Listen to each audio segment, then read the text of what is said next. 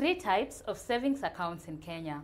Number one, the regular savings account. This account allows you to deposit and withdraw your money as needed, making it a flexible choice for your general savings. A regular savings account also gives you access to your money when needed, provided that it is within the stipulated guideline. Depending on the regular savings account that you choose, there may be withdrawal limits, which could be once a month, once a quarter, biannually, or even once a year. Number two, fixed deposit accounts. Fixed deposit accounts require you to deposit a lump sum amount of money for a specific time.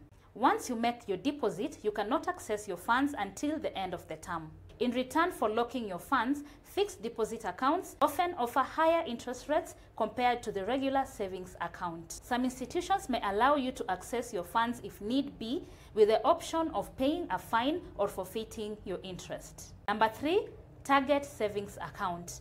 These accounts allow you to save money with a specific target, such as buying a car, a wedding fund, saving for school fees, or buying a house. What happens with a target savings account is you set a target with the financial institutions and start making contributions towards that account until you achieve your target. Target savings accounts can help you focus on achieving your goals, as you'll be restricted from accessing your funds until you achieve your target. Money254.co.ke has written about this in detail and even a list of some of the savings accounts in Kenya. Click on the link provided to learn more.